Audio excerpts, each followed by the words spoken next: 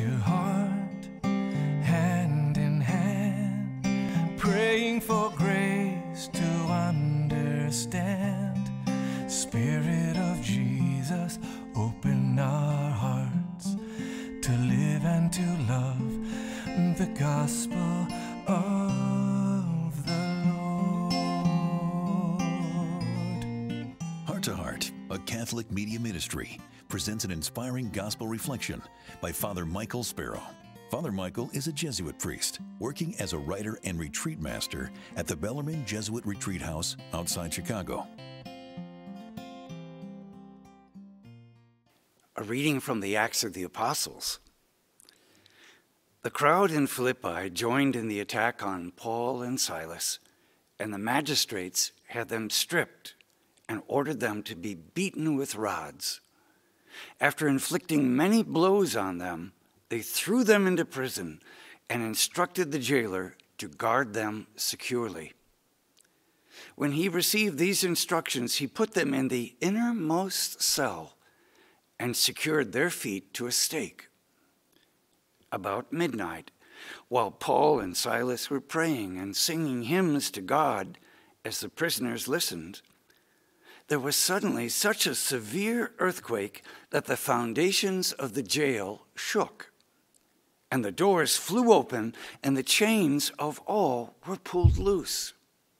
When the jailer woke up and saw the prison door wide open, he drew his sword and was about to kill himself, thinking that the prisoners had escaped. But Paul shouted out in a loud voice, "Do no harm to yourself. We are all here." He asked for a light and rushed in, and trembling with fear, he fell down before Paul and Silas. Then he brought them out and said, "Sirs, what must I do to be saved?" And they said, "Believe in the Lord Jesus, and you and your household will be saved." So they spoke the word of the Lord to him and to everyone in his house.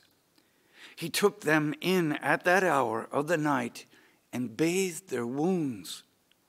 Then he and all of his family were baptized at once. He brought them up into his house and provided a meal, and with his household rejoiced at having come to faith in God. The word of the Lord.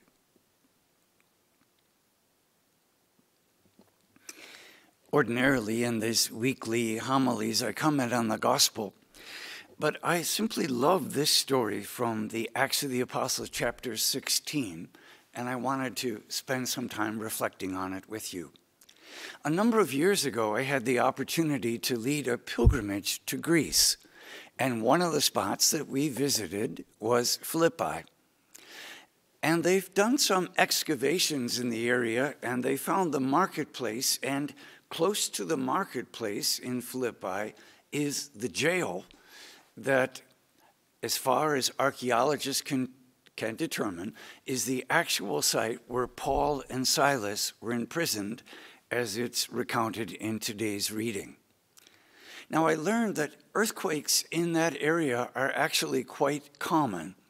So there's nothing necessarily miraculous about the fact that the earthquake struck and was so severe that it shook all of the doors of the prison open. Not necessarily miraculous. I think the miracle here is actually the way in which Paul and Silas reacted to the circumstances of their life.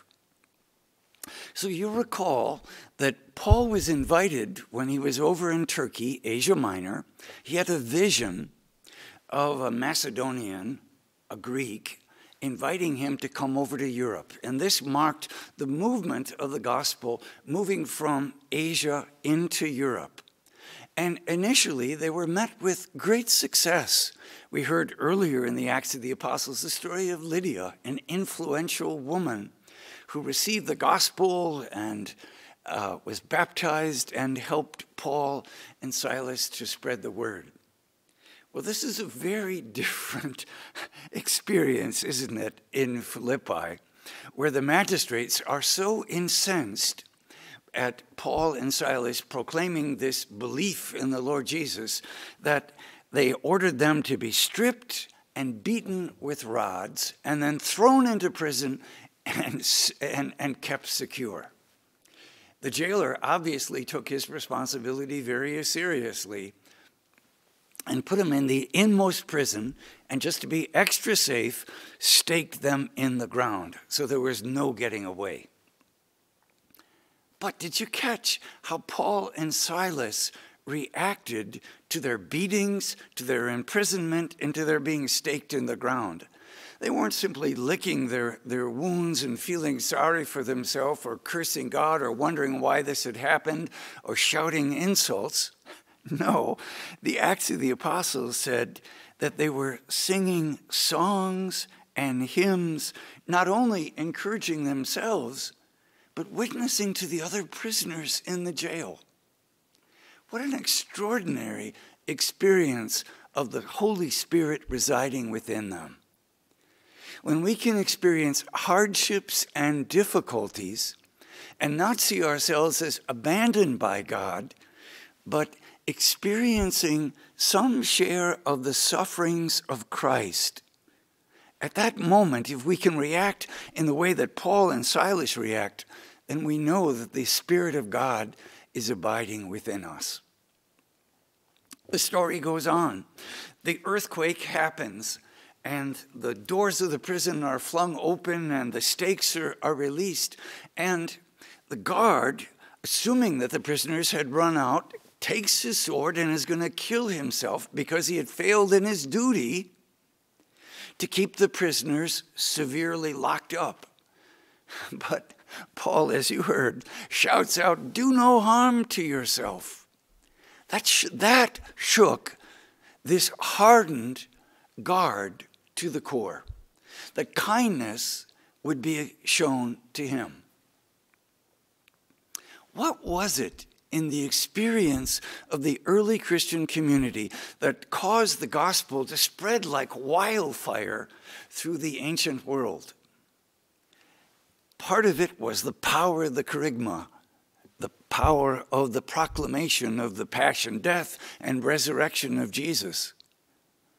But even more fundamentally, it was the witness and the way in which the early Christian community lived, the way they loved one another, the way they showed kindness and compassion even to their enemies, the way in which they lived the gospel of Jesus, who said, "Love one another, love your enemies, pray for those who persecute you." And here we have it in spades. Paul and Silas in prison, having just been beaten, and they're praising God and witnessing to their fellow prisoners. And when that kindness is shown to the guard, he's cut to the quick. And so he asks the question, what do I need to be saved?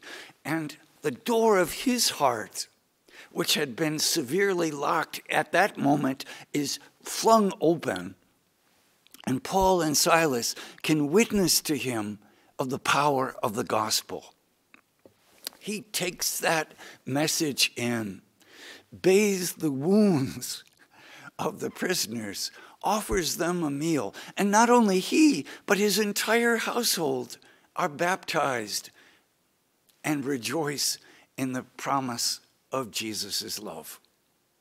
This is just an extraordinary story. As I said, this story just so deeply touches my heart because I had the opportunity to go there, to stand in the prison where this took place.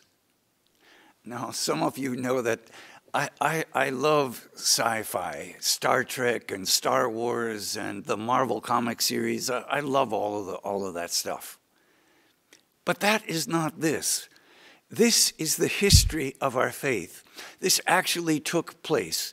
And if you ever have the opportunity to go to Greece and go to Philippi, you can see the place that is described here where this miracle took place. Not the miracle of the earthquake, but the miracle of the conversion of this guard whose heart was hardened by the witness, not just the words of Paul and Silas, but their actions.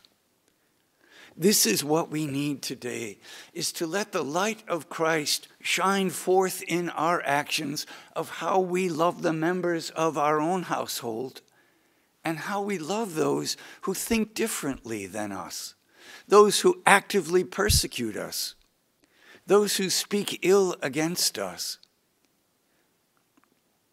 If we can witness to the presence of Christ's love, even in the midst of persecution and hardship, that's the power of the gospel that can shake open the chains around our hearts and the hearts of so many around us.